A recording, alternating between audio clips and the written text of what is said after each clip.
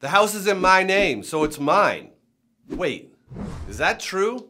That's what we're going to talk about right now.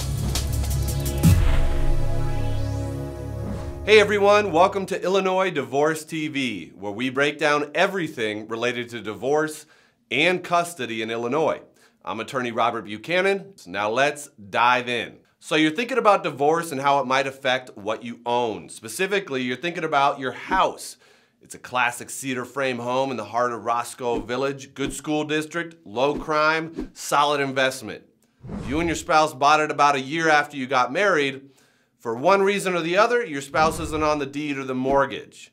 Now that you're thinking about divorce, the question is, who has the rights to the house? You, your spouse, or both of you? I wouldn't fault you for thinking that you have the rights to the house and nobody else. I mean, you're the only one on the deed and the mortgage. End of story, right?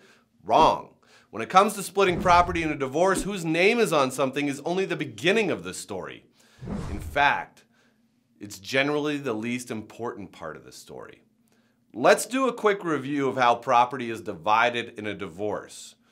So before you get married, everything you own is yours. Sure, other people might have some sort of legal claim to what you have, whether it's because of a lien, mortgage, trust, or something else like that, but nobody has a claim over your property just because they are in a romantic relationship with you. And that's true after you get married as well. Your spouse doesn't have a claim to your property just because you are in a romantic relationship. They have a claim because they entered into a legally binding relationship, a state-sanctioned relationship, a marriage. Marriage is a game changer. With it comes all sorts of rights and relationships.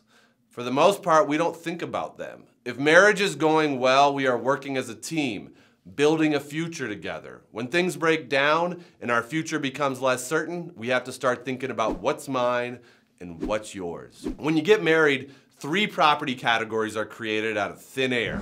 Your non-marital property, your spouse's non-marital property, and the marital property. Marital means of the marriage.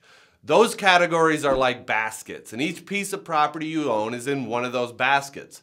Some property could be in multiple baskets, and property can move from one basket to another depending on how it's treated. We'll go into that in greater detail in another video.